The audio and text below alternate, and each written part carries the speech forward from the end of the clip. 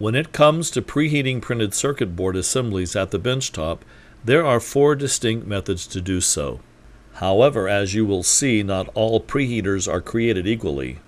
The 4 methods of preheating PC boards at the bench can be described as 1. The use of convection ovens, 2. The traditional use of hot plates, 3. The more recent use of infrared or IR grids, and 4. The most widely used method of all, that of bottom-side forced convection, also called a PCB air bath. The first preheating method is the oven.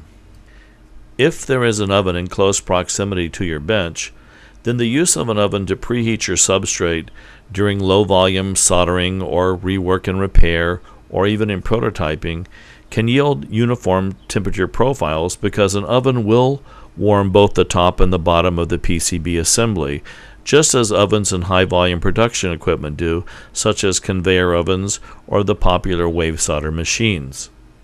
Since one cannot perform soldering and desoldering tasks while the PCB is heating inside the oven, the technician is required to transfer the hot PC board back to the bench, which is awkward and would require high-temperature gloves and other precautionary methods. Even more problematic, the PCB begins to cool the moment it is taken out of the oven. The obvious limitation to the hot plate is that all printed circuit board assemblies are not single-sided. In today's world of hybrid and mixed technologies, the PC board that is entirely flat or plain on one side is a rare creature indeed. Printed circuit board assemblies typically can carry heat sinks, connectors, jumpers, transformers, all on both sides of the substrate. These uneven surfaces to the board present an indirect path of heat conduction from the hot plate to the board assembly. A simple side-by-side comparison of a hot plate and the superior forced convection air bath reveals the many inherent advantages that the air bath brings to the benchtop technician. This illustration shows that while the hot plate provides an indirect and extremely slow transference of heat to the PCB, in fact what can take up to 12 minutes to preheat, can be done in as little as 3 minutes with a forced convection air bath. Still, hot plates do have their place in this world, just not with printed circuit boards. There are many drawbacks to infrared or IR preheating systems, which is probably why they never really caught on. These devices simply have too many limitations to be a truly universal preheating tool, as you will see. Preheating is a science that requires precision. Just as in high-volume production, the preheating phase of PCB processing is exact. First, the industry standard for the thermal ramp rate in preheating has long been established at 2 to 4 degrees C per second. The initial preheat ramp rate in the reflow profile that is typical in high-volume production is equally critical at the bench where prototyping and rework is performed, and quality assurance groups know that an excessive preheat ramp rate will cause thermal shock to chips, will cause popcorning of internal moisture within the component, will cause cracking or fissuring of ceramic capacitors, and cracking and fissuring of glass diodes. Most all IR preheating systems are dependent on technician guesswork, where a so-called power mode dial permits the technician to willy-nilly turn up the heat intensity without any thermal feedback or temperature reference whatsoever. Now, there are a few IR preheaters that provide a goofy digital display between 0 and 100% of power applied, but power of what? Wattage? Amperage? This gimmick does not correlate to any actual temperature applied to the PC board or to the thermal ramp rate whatsoever. Now, attempting to address the lack of true temperature control, some manufacturers of IR preheaters have recently introduced what they call a thermocouple mode, which is in truth a do-it-yourself temperature control method where a technician must make his own thermocouple and stick it somehow to the top of the PC board. And to shorten the time, here's an accelerated demonstration in fast motion of just how the do-it-yourself thermocouple mode attempt at temperature control works.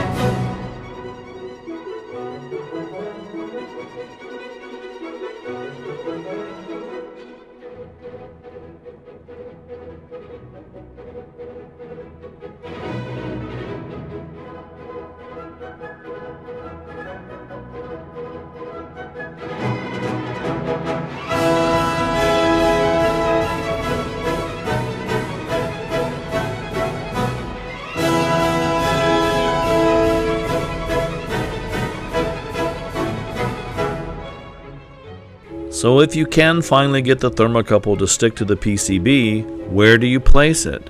How do you ensure repeatability from one technician to the next? And how does the top side relate to the bottom side of the PC board, where the temperature really should be controlled from, since that is the most vulnerable point?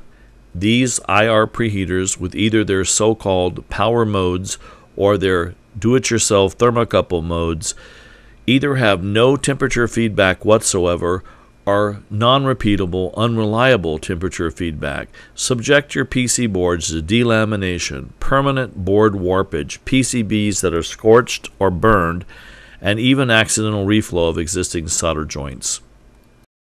Finally, other drawbacks of infrared preheaters include eye strain fatigue from the intense glare from the IR source. Indeed, even a few minutes of IR glare can cause discomfort to the technician's eyes. And if your PC board happens to be small, the heat generated from these large IR heating grids is most unpleasant. And still, many infrared preheaters have problematic cold zones right smack in the middle of the heating grid where one would naturally wish to center the PC board. In review, IR preheaters can lack critical thermal ramping, can require too much technician guesswork, can utilize either goofy power modes or do-it-yourself thermocouples, which are very difficult for technicians to repeat, and can have cold zones in the middle of the grid. And while there are still even more drawbacks to IR preheat, let's move on. We've now covered the first three methods of preheating PC boards at the bench: the convective oven, the hot plate, and infrared or IR preheaters, and we've discussed their various drawbacks and limitations. The fourth and final method is that of bottom side forced convection, also known as an air bath preheater. In the early 1990s, the now patented Zephyrtronics air baths introduced engineers and technicians around the globe to the world's first standalone temperature-controlled bottom-side preheating system. Because its forced convection mimicked the benefits of preheating PCBs with an oven, the air bath could deliver its preheat into all the nooks and crannies on the bottom side of a PCB, unlike a hot plate. With closed-loop sensing and thermal control built into the air bath preheater, your PCB can be ramped to temperature at the industry-recommended rate of a gentle 2 to 4 degrees C per second. No technician temperature guesswork, no do-it-yourself thermocoupling, preheat ramp and temperature control are built in. And just as all high-volume PCB conveyor ovens have a cool-down zone for stronger solder joints, so the Zephyrtronics air baths feature a quick PCB cool-down switch right at the front panel, and quick cool-down is mandatory for any BGA rework. It's little wonder now that the Zephyrtronics air baths were so widely acclaimed in the early 1990s, as they truly transformed the benchtop process, winning Best New Product at the Surface Mount International Expo in Silicon Valley, being hailed by SMT Magazine's editorial staff as innovative and a simpler, safer way to remove and repair sensitive devices. Indeed, recognizing its critical contribution to the electronic benchtop, NASA wrote that the Zephyrtronics air baths bathes the circuit board in warm air to reduce thermal stresses to the board and its components. From being spotlighted in the Definitive Tech surface mount technology to being approved by the testing labs at Motorola, Boeing, and Raytheon, to being recommended by National Semiconductor and International Rectifier, the Zephyrtronics air baths forced convection preheating is the first choice when it comes to preheating printed circuit boards.